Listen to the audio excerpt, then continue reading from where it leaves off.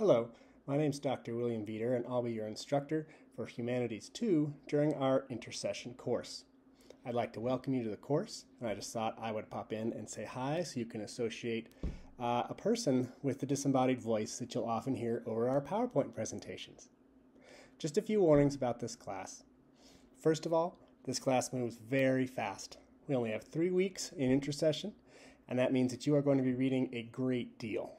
So my advice to you would be not to fall behind, to do as much of the reading as you can. The second video that you will see here is a video in which I will go over the syllabus and I will tell you how to do the best that you can in this class. I know these are difficult and challenging times, and I'm glad that you're in my class. So let's look at our syllabus.